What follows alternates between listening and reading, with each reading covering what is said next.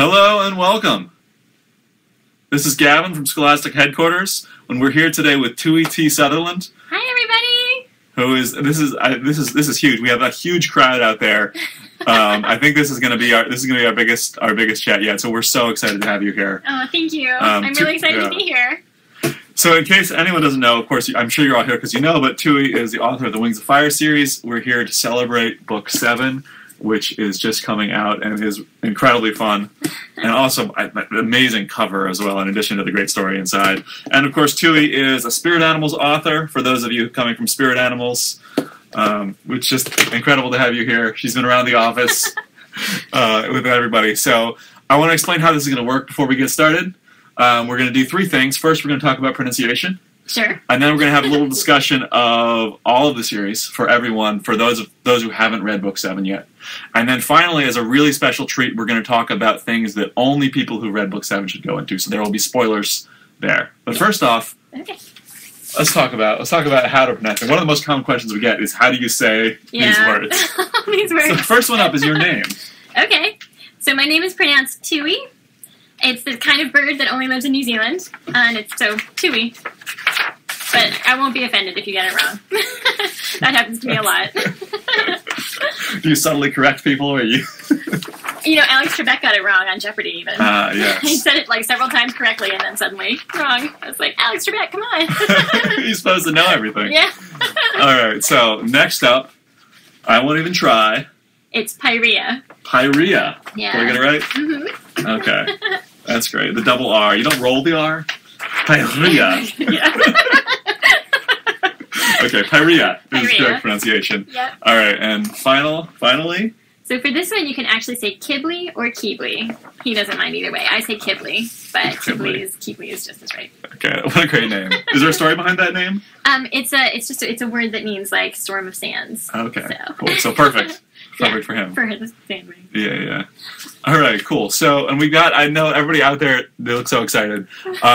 As we go, feel free to throw in your questions. We have a bunch of questions we took from the forums, all the questions that you guys put in, and as you go, just feel free to ask. So we don't have a whole lot of time, so let's just jump right in. Okay.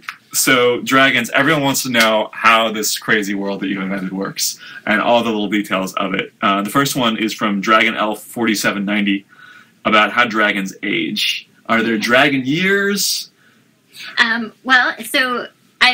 Yes. So the dragons basically age. They're from hatching to age 7. They grow pretty quickly. So when they're age 7 is when they're pretty much full grown. But they get a little bit bigger every year after that. So so the oldest dragons are also the biggest dragons, but they're all within like a reasonable range. They're pretty close to each other. So by 7 they're like older teenagers, basically. Yeah, and there's some really old dragons in this series. There are, yes. How did you decide to do that? Was that you just... It's a big decision to have people who could be essentially any age. Yeah.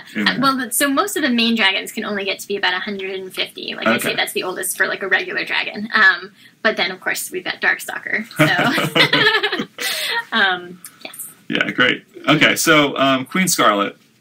Everyone's fascinated with Queen Scarlet, and they want to know... This is a question from Periwinkle Panther. How did Queen Scarlet get so evil and so vain? Is there a hint of backstory there? Well, I think she's kind of always been like that. She definitely was one of those dragons who really wanted to seize the throne and keep the throne, and you'll see a lot more of her in Book 8 and sort of her story. But I think one of the things I like about writing these dragons is that I can give you sort of... They don't think they're evil. She doesn't think she's evil. And I like that there's a moment in Winter Turning, this isn't a big spoiler, where she's like, all these terrible things have happened to me. Like, if somebody melted my face off, where's my rotten band of loyal idiots? And you're like, that's true. If she had we could be seeing her side of the story. But I think she's just pretty much wants to be in charge and has used manipulation to... Yeah, that's one of the great things about your characters, how they each have so much, there's so much thought that goes into them. Yeah. And they each have things, so we'll get into that later as well. I do think about them a lot. Yeah. Well, you spent so much time with them after all these that's 7 true. books now. Yeah. Okay, great. So this is a forum, and we have a lot of conversations about shipping.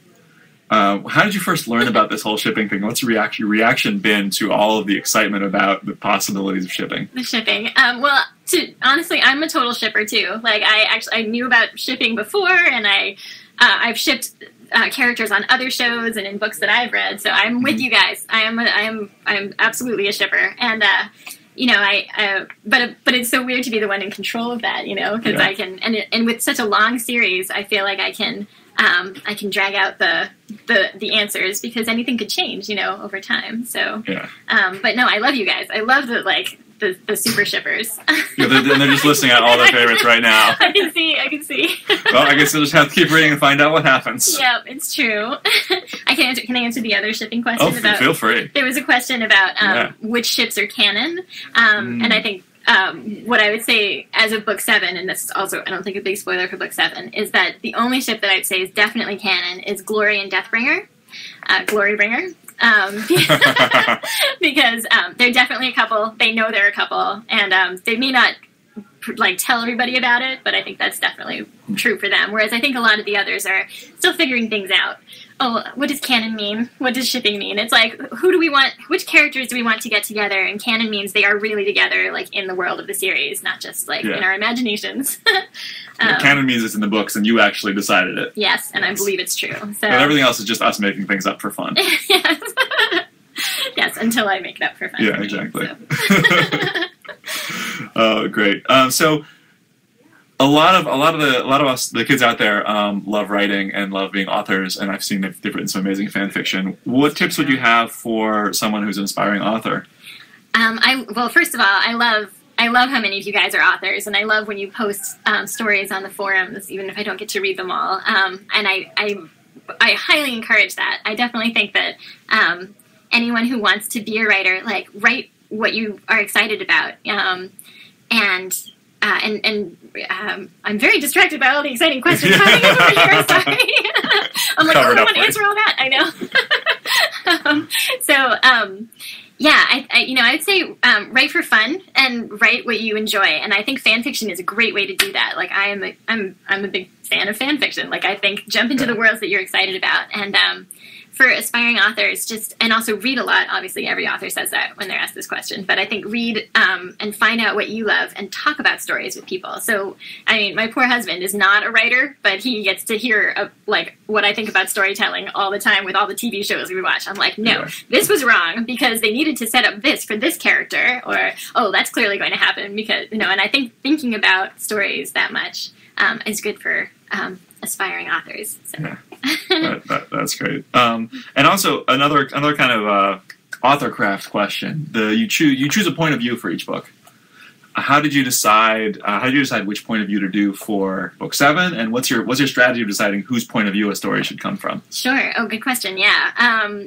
So that requires a lot of thought, and especially for the next set of 5. So for the original set, it was the obvious 5 dragons that I started with. But for books 6 through 10, I had to figure out. I knew I wanted an Ice Wing. I knew that I wanted to bring back a couple of characters we've seen before. Okay, I don't think I should sing the dragon song, you guys. What's the dragons? Can you sing it? Is there There's a song in book 1. I'm a terrible singer. But you have a melody for it, right? Okay, here's the thing. I do, except that every time I sing it, it's going to sound different because I am a terrible singer. So it's not going to help you guys very much. All right, tell you what, next time you come, we'll learn the song and we'll all sing it with you. Okay. And then we can perform it for everybody. That sounds good. Thank you. What was the actual question? Okay, well, we're talking about points of view. Oh, okay. Yeah, so one of the questions is why doesn't Kinkajou get her own book? And part of that was because what I'm doing in each book is thinking about where's the character going, and what is and which characters need to change the most. And I actually feel like Kinkajou is pretty okay. She's been through some of the terrible things she had to go through already, and but I think she's fairly okay with her character, whereas I feel like Peril needs to grow a lot, and Winter needed to grow a lot, and Moon had to get to a different place with her character. So that's what really helps me choose the main characters for each book, is which ones are need to get from one place to another by the end of the book the most. So poor Kinkajou. I love her very much, but I almost love her too much. She's kind of, I think she's I think she's okay the way she is. She's already set up, I don't need to change her very much, yeah. and she's a little bit like Sunny. Like, I feel like she already has that sort of voice that Sunny did, so I don't want to do that again. So. Great. Yeah. So another question about sort of the world, this world that you've created, and hybrids, which everyone's fascinated by because it's just, can hybrids have children? Yes. Yeah. I saw a bunch of people ask that on the forums. Yeah. Yes. In my point of view, I definitely think Sunny should get to have kids if she wants to, for instance. Yeah. So, yes, the hybrids can have children. Great. Cool. Okay, and here's one actually. Griffin Soul and a number of other people have asked how big dragons are compared to scavengers. Yeah. As we here are scavengers. And there's a secret of book 7, which is in the back. It actually shows you. Yeah. I'm a tiny little scavenger. But if you want to see the exact thing, you'll have to get the real book. Yeah, you have to get the book. And find out why that's in there. But yeah, I love that little. It's a letter actually. It's kind of separate from the whole thing, and it's just a great, hilarious little story about a scavenger and a dragon. Mm-hmm. Yes, Flower and Smolder, exactly. Yeah, exactly. Oh yeah, clearly some people have read it already. Yeah. Yay. How many of you actually have read the book already, and who's still waiting to get it? We'll have to wait a minute for them to get back to us on that. Totally. I have it. Yay. Oh, it's so hard to say what my favorite character is, you guys. Because it changes with each new book, you know. I have a soft spot for Clay because he was the first one and I love him so much. But Glory is super fun to write, so I really like her. And then Sunny, I feel like, is very similar to my point of view on life. And then Moon was fun. I guess so I know. It's which of my children is my favorite, is what it feels like. So. Me? No. That's what I always say when people ask my parents that. Right, yeah. So here's a question actually about Moon. How old is Moon in human years? Well, she's about 5 years old, I think, in book 6. And, you know, years in Pyrea might be slightly different than years on Earth, but in terms of, like, the Pyrean year, she's 5. Okay. So she's kind of like a young teenager. Great. I'd say. Okay. Like 14. Cool. So just jumping into some more questions here so we can answer as many as possible. Will Thorn be making more appearances? Yes. Yes, you will definitely see Thorn again. And Blaze was another one that people asked about. You'll definitely see Blaze again. And Webbs as well? Yes. Well, you saw Webbs in book 6. You saw Webbs in book 6. He's teaching at the Jade Mountain Academy. So. Okay. Yeah. That's exciting. Mm-hmm. That's actually the dragon song. That's the melody that goes to it. Anyway, I'd love to ask, actually, this is a really good question that I had while I was reading this, and General Goblin asked it as well. When these characters you create with so much depth, do you have a process that you go through in that? Is there preparation you do before you write them to write it, or do they just come out? Yeah, well, I think about them a lot. That's probably what I spend the most time on, is thinking about each character. I do things like I have questions that I answer about each character, and then I have a different document for each character where I talk about where I just take notes on where I think they've started and where they're going, and what sort of their essential problem is that they need to solve, and I ask myself a lot of questions, and then I talk to people about them. One of the other questions we got was, how do other people help me work on this series? Yeah. And you know, much against their will, my husband, for instance, gets to listen to me talk about the characters a lot, and I'm like, do you think it would make sense? Like, how would you feel?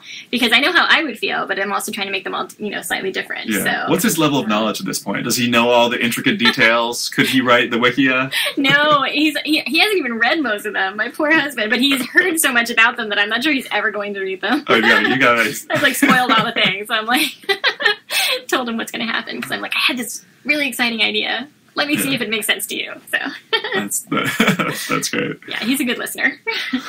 Everyone needs that. You need that. Well, you also have a whole team here at Scholastic. Yes, that's true. That's true. Sitting off camera, making sure we don't say anything we're not allowed to. Absolutely. Yes. No, my wonderful editor. I couldn't do this without her either. So she puts up with a lot of like strange questions from me. So awesome. So getting back into this world, which I just find so fascinating, scavengers and the relationship with dragons, which is one of the things I love how you introduce it in the first book, that you don't realize that they're there immediately, and you drop hints that there are these things called scavengers, and then you realize, oh, that's what she's talking about. They're people. how do they relate to dragons? Can they understand dragons? No, they can't understand dragons. I would love to do more with what the people are doing in this world, because I think it must be really strange to not be the top of the food chain, and you know, they view dragons as this very sinister force that they have to hide from, and they can't understand them. And I think that much the way dragons don't realize how sentient the humans are, the humans feel the same way about the dragons. Like, they're like, oh, they're just big monsters that eat people. And, like, only a few of them, such as Flower, have figured out, like, oh, wait, they have art and they have music. The way Sunny has figured out, wait, the humans have art, the scavengers have art and music. And so there's a lot further distance they need to cover to get from between scavenger dragon communication. I don't know. Yeah. I don't know if we'll ever get there. Oh, great. Okay, here's a question that just came in, which I know is on everyone's mind. How many books will there be? Oh, we're planning 10. So I'm working on book 9 right now. So book 8 is mostly done. So it's done. Right. So yeah, we're working on. So you know so many things that we have you can't even say. It's true. There were so many great questions on the forums. I was like, if I tell you, my editor will kill me. I definitely can't answer those. But but I did want to answer the question about what Flower's real name is, because I do know that, and that's not a spoiler. So Flower's real name is Rose. So That's clever. It comes up in book 5 where he's like, she kept pointing at this like flower on the wall, so I call her Flower, and she was trying to say Rose. My name is Rose. So so yeah, her name is really Rose. Yeah, Rose. That's a flower. Yep. Exactly. You got it. That's awesome. Okay, so we've had a few different questions around this idea of characters who are based on people in real life. People asking if Flower based on you was one of them that came in. This one is Quibbly based on your son? Oh, so you know what that is I said something on my blog once where I was talking about the next set of books, and I said, like, oh, well, I sort of based Clay on my first son. I better put a character in the next set of books who's based on my second son, my little one. And yes, Keebly is the one I was thinking of. But as I was writing him, you know, my son is 3, so Kimberly's a little bit older than that. So he's not. There's not a very direct parallel. I do think that Elliot is very, very smart, the same way Kibley is. But there's a character who comes along a little bit later who is a little more like Elliot in that he is closer to being 3 in human years, and a little more like me, look at me all the time, which Keebly is not quite as. Keebly's less likely to put on a princess outfit and run around the house singing Frozen than my son is. I mean, we've all done that at one time or another, right? Of course, who hasn't? Yeah. Totally. We're getting a lot of questions about what points of view we'll see in the upcoming books. Is that something you can say, or is that a surprise? I think that's a surprise still. Okay. Yeah, I mean, we all know Peril is going to be book 8. Okay. Yeah, and then when we have a title and everything for book 9, we'll be able to talk about that. big reveal. Yeah. Well, book 8's not out yet, so that's a lot of people may not have known that. We're getting a lot of questions about Iceborns. Is that a real thing? I think that's something that the Did they make that up? Yeah, the fanfics came up with, actually. Go ahead and write your fan fiction about that, is what I would say. Yeah. There's nothing like that in the books. Yeah, what's it like to have this community has gotten so amazing out there with all the stories that they've created. Yeah. It's been amazing to watch. Just watch. I know. I love you guys. I love you guys so much. I think it's daunting and delightful and wonderful, and especially going through and like reading all the questions that you had. I was like, you guys are too smart, and also you read too fast.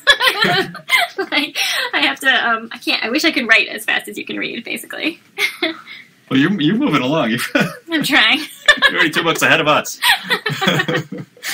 Yeah, and I gotta say, this is the biggest cast we've ever done. So, wow! Congratulations on creating such a story that inspires so much intensity. Oh, you guys are so cool.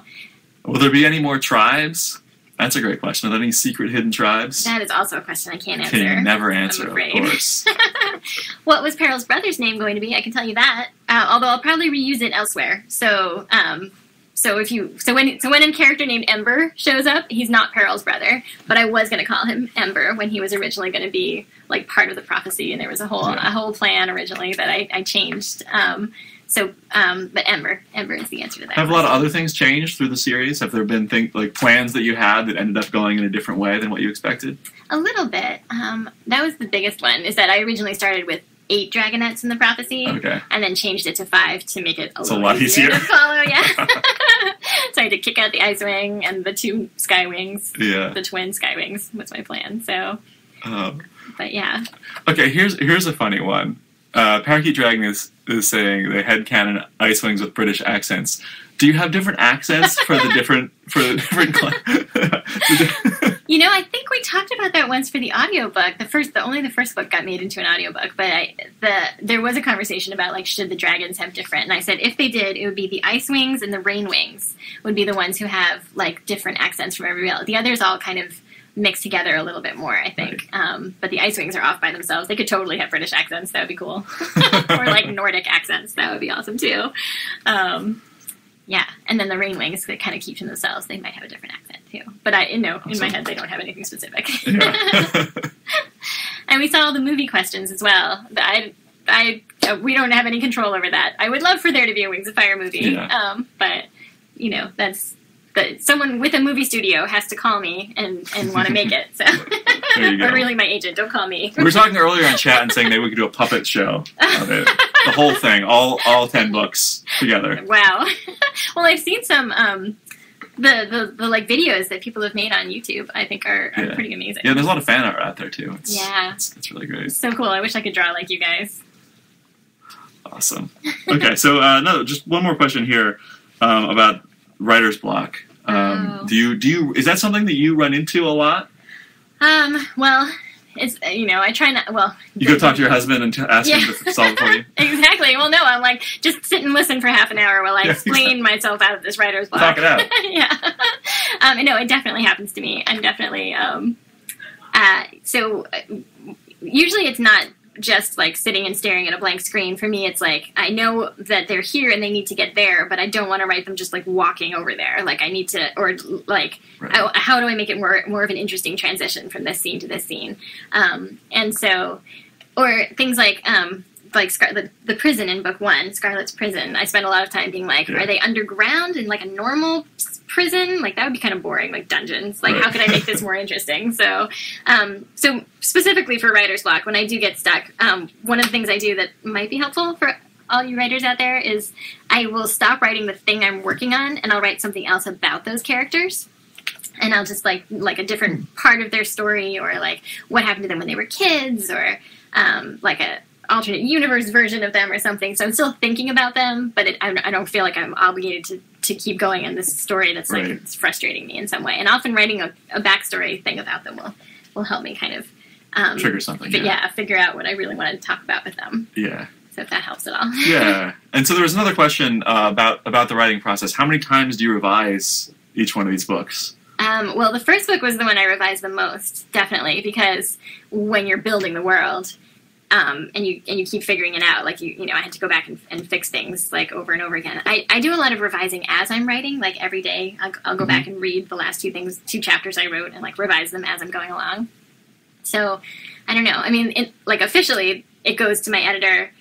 A draft goes to my editor, and then I revise that, and then I revise it one more time. But before it goes to my editor, it gets revised a lot. So, yeah, definitely. So you make it look good for them first, right? Yeah. Yeah, great. So what was the very first, how did this start at the very beginning? What was the kernel of something that made Wings of Fire happen for you? Sure. Well, so for me, it was thinking about... I always love dragon books. I don't know if any of you guys have read, like, Dragon Song by Anne McCaffrey, which is... I read all those. Yeah, I loved those books when I was a kid. I read so many of them. And right now I'm reading the Naomi Novik Temeraire series, which is also really great. And then Joe Walton had a book. Those are adult books. Joe Walton has an adult book called Tooth and Claw, which is like a dragon society. And I was like... But it was like... It's more like Pride and Prejudice, but with dragons. Yeah. And I was like, well, I don't want to do that. Exactly. She did it so well. But I was thinking... Wouldn't it be cool? All the books that I'd read about dragons were people riding the dragons or people taming the dragons, and it was a lot of like the human perspective on dragons. So I wanted to do, a world where the dragons are in charge, because I kind of felt like that would make the most sense. Yeah. And the dragons. Oh, they are much bigger. Yeah, They've got exactly. the huge claws. Why aren't they in charge? Exactly. Why would they ever let one of these little things ride on them if they could just eat them? So I wanted to do like the dragons are the heroes kind of story. Yeah. So here's a good one from Cheeseburger Dragon. Are dragons the only mythical creatures? Are there other creatures in this world that maybe you haven't mentioned but that you imagine? No, I mean, I'll never say never, but for now, I've pretty much it's a pretty real world, but with dragons. Yeah. I mean, I've added like the dragon bite viper, which is the only snake that can like take down a dragon. That's imaginary, but it's not a mythical creature exactly. So no, it's pretty much dragons. Yeah.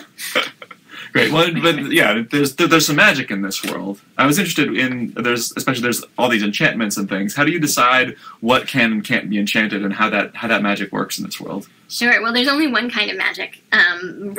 So there's the powers that some of the dragons have, but the like specific kind of magic is animus magic. And so because I wanted to limit it a little bit, I didn't want it to be just like I can do anything. Right. So the animus magic is you have to have a thing to enchant. Like it can't just you have to have like an object that's like the center of the magic. And only certain dragons, very rarely, are there animus dragons, and only certain ones have it. And it's also there's like terrible consequences whenever you use it. There's always a price. Exactly, there has to be. Otherwise, you could just kind of do anything you want. So yes. So that's sort of where that's the essence of the animus magic, basically. What's my favorite dragon tribe? It also has which one you would be from. Oh, I am a total rainwing. Like the tribe that sleeps a lot. That's me. So you're reading my mind right now? No, wait. Those are the Nightwings. Oh, sorry. If I start shooting venom at you, that's okay. There you go. Rainwing. No, but yeah, no. I think I would. I mean, I think the Sea Wings are really cool too. Those are the other ones I really like. But I think I'd probably myself. That's actually what we were choosing earlier. Oh yeah, that was a Sea Wing. Oh, okay. Great. So I think at this point we are going to move into the section where we talk about Book 7. Oh, okay. And we talk about some things that are big spoilers. This is a section that is only for those of you who have already read the book. So if you haven't read this book, you may want to mute it or come back and watch the rest later, because we're gonna get into it and we're gonna talk about that. I don't want to give anything away. So you've had fair warning. This is your spoiler alert, and now we're gonna go there. That's right. Spoilers are coming. Okay, so will we ever learn more about the Mad Sandwing from Prisoners? Oh, that's a winglets question. Yeah. These are more asks. I'm asking from the wrong list of questions. But let's go ahead and answer that one. Yeah. Yes. That was a great question, actually. That somebody noticed that character, and then and wanted to know if we see them again. Yes, that character is actually important to the story. I won't say anything more than that. That's the problem with all these questions. Is like, that's a very interesting question and really exciting, and I can't tell you a thing. Exactly. Sorry, guys. Okay, so here are the actual questions. Sorry about that. No worries. Did Foeslayer lie when she said she fell in love with Prince Arctic? No, that is true. Yeah. That is true. It was, for her, it was a true love story. Yeah. It rang true to me, though. I hadn't thought about that possibility until I read that. Because she tells a great story about lost love. But that's exactly what I would do if I was trapped and needed someone to let me out. That's true. Like, pull on his sympathies. Yeah. I was in love. I wasn't stealing any. But it is actually true from her perspective, certainly. Okay. And does Darkstalker know that Foeslayer is alive? He does not. He does not know that. No, he thinks the Ice Wings killed her, and that's part of his problem with them, certainly. And that's part of the whole Ice Wing, Nightwing drama that comes up a lot in Book 7, and will come up again.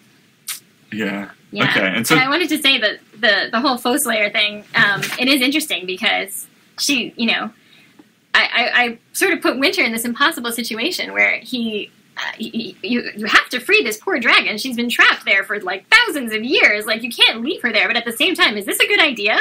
Like, I don't know if this is going to be a good idea when she finally gets out. Oh, thank you. Someone just commented on my dragon necklace. Oh. Thank you. Yeah, it's very in case I get lost, they know which author I am. But yeah, so I think it's a very interesting question, like whether it's really a good idea to let her. Are you saying there might be consequences to that decision coming up? Yes, exactly. Without saying more than that. Yes. Yeah. Okay. So the next question is about the Diamond Trial, which I love how you led up to that early on. You were hinting about the fact that the Diamond Trial, well, that it was a possibility, and then there's that amazing moment when Winter finds out that the reason that the ranking happened, that it's a whole setup by his parents. Oh, I know, poor Winter. He has terrible parents. Yeah. Yeah, and actually that's interesting you say that because I don't think I did mention the Diamond Trial in the first version. This is an example of how wonderful my editor is, and she was like, "You need to like hint at it beforehand, go back and like put in references to it so people would know." It's like, Well, you see that it's one of those things you see at the beginning of a book. They drop some idea, and you know it's going to come back in a major way. Yeah. So that was really cool. Yeah. So the question is, why did Hailstorm do the Diamond Trial? No, because we see it all from Winter's perspective, but we don't really know what's going on in Hailstorm's head at that moment. A lot of confusing things. Poor Hailstorm. He really wants to get back to his life. Like he's torn between the life that he's been living, that's a lie, and the life that he doesn't really remember. And so I think he chooses to go into the Diamond Trial, or he agrees to it. First of all, because if he doesn't, he'll never get back his real Icewing life. And second of all, because this is what his parents are expecting. It's the only way to kind of turn himself into a real Icewing again, like the guy he thought he was before. So yeah, that's why. He really doesn't want to kill Winter, but if that's the only thing he can do, I think that's how he feels about it. Yeah, well, it's making the characters make those really tough choices is what makes the book so exciting. So. I know. You got to be mean to him, right? Yeah, poor characters. Oh. Okay, so here's a question from Psyched Angel 31. Was Pyrite an actual dragon or just an enchantment? That's a great question. She was just an enchantment. She was an entirely made up character, like dragon. Yeah, there was no one that she was based on. Great. And here's one from Emerald Dragon 5265. What gave you the idea for the Pyrite Hailstorm thing? Exact words. It's a good question. So that was another case where I was like, I knew Scarlet still had Hailstorm, and I was like, so where could she be keeping him, to make this book really interesting? And I was thinking, I was saying about the dungeon before, is she keeping him in a cave somewhere? That's kind of boring. I wanted it to be something really surprising, and then I was like, well, that's kind of the great thing about animus magic, is that it is possible to have twists like this where it's something you weren't expecting necessarily. So, yeah. So I think that that was where it came from. Great. So we're seeing some questions on chat. We'll be seeing more Glorybringer. Well, I'm sure you will. I'm sure you will. Probably. Yeah, probably. That seems likely. I do like writing their interactions, totally. Oh, yeah. Okay, now we're getting questions that they're asking for spoilers for the next book about the Lost City. Oh, yeah. I can't tell you that. No, I don't think we get anything from that at all. So sad. We will see plays again. Yeah. My opinion on Whirlpool is you guys are hilarious. The love for Whirlpool, I think, is one of the funniest, loveliest things. You guys are all so smart and so interesting that you can focus in on characters like that. Yep, that's my opinion. You guys are hilarious. That's a great thing. You made her laugh, and that's all that really matters in the end, right? And does Moon like anyone? You guys, you have to keep reading. That's clearly you'll see. Yeah. Go get that book. Yes.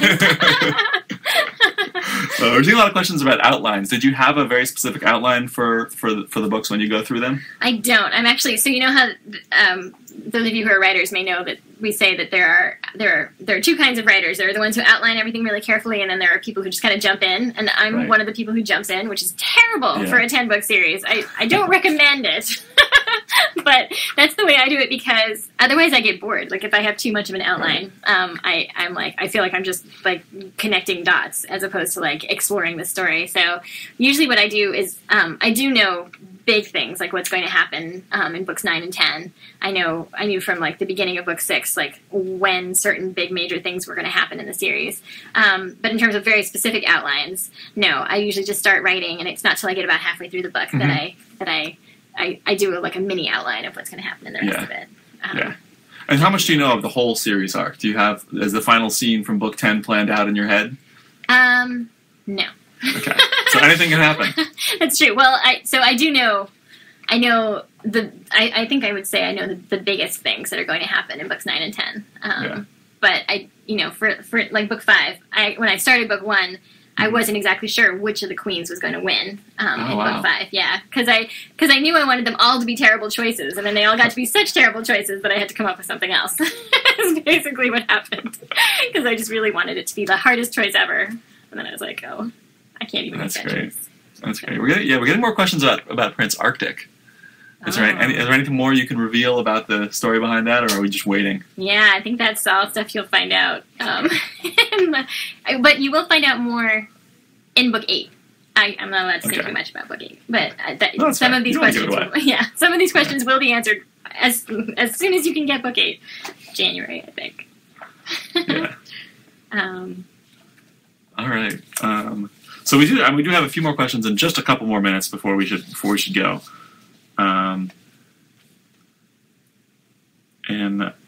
Here's some good ones about writing. When did you first start writing? Because you've written actually quite a number of books before you got to Wings of Fire. Yeah, that's true. Well, I wrote. I was always writing when I was a kid. I was like you guys. I was always writing, and especially about my favorite characters. And I would start a lot of stories and not be able to finish them. So if that happens to you guys, don't worry. That was totally me. I don't think I finished any stories until after college. I just really liked beginnings of stories, and that's still kind of true. I like beginnings and I like endings. I don't like middles. Middles are the hard part for me. So, but yeah, so I was writing a lot when I was a kid. When I was then my first books were published like after college. So like in the early 2000s. Like my first novel was I think 2005. Great. So. Okay, here's my favorite question. Can dragons get sunburned? That is a really funny question. I'm going to go with no. It seems like they have really thick scales. I think they'd be fine. Yeah, exactly. It's not like me. I'm like easily sunburned. But I think dragons no. Yeah. And do I make ideas while I'm falling asleep? So I think that was another question too. Is like when and where do your best ideas come to you? I actually do a lot of especially when I've been working and I can't work anymore and I'm like, I have to just go to bed because I'm so tired. I'm like, well, at least what I can do is lie in bed and think about this problem.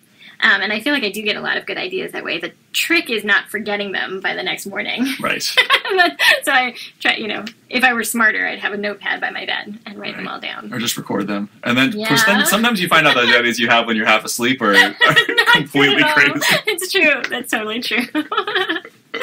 Yes. Now we're getting all the food questions about dragons making pancakes.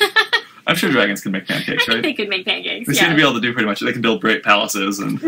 Yeah, exactly. How do they do it? How does it work? Which part? Yeah, the making pancakes. Yeah, making pancakes. Not like ours. Not like our pancakes. Totally. I'm sure.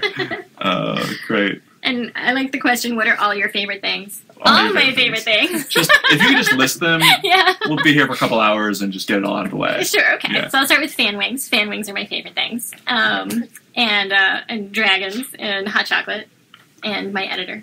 And you guys. So, awesome. I'll leave. All right. Great. Well, we've hit so much. Are there any final questions we didn't get to?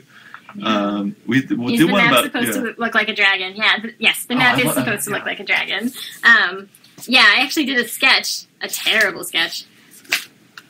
Before this. Yeah, there you go. Yeah, that's definitely supposed to look like a dragon. But what I did was I sat down, and I recommend this for anyone who's writing like big fantasy series. I sat down and I with an atlas, and I went through looking for things that looked like dragon parts, and I put them all together in my ridiculous sketch, and then a real artist turned it into a beautiful drawing, so that he looks even more like a dragon. But yes, that's totally intentional. That's great.